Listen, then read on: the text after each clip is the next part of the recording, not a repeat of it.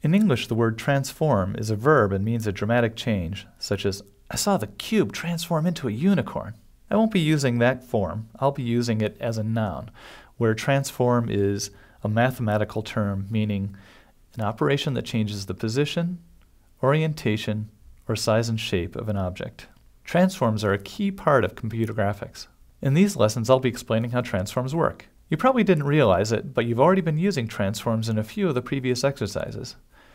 When you set the position of an object, you were using a type of transform called a translation. We use transforms whenever we animate anything, objects, lights, or cameras. We're going to spend a fair bit of time on transforms since they allow us to do so much. The study of transforms for computer graphics is associated with the field of linear algebra. This field is concerned with vector spaces and is usually considered a prerequisite for any computer graphics programming course. If you know a bit about linear algebra, great. Having a deeper and wider understanding of the subject will help. However, basic computer graphics needs just a few small bits of theory to get things going. My goal in these lessons ahead is to teach you the tools you'll need to quickly and effectively be able to control your virtual world.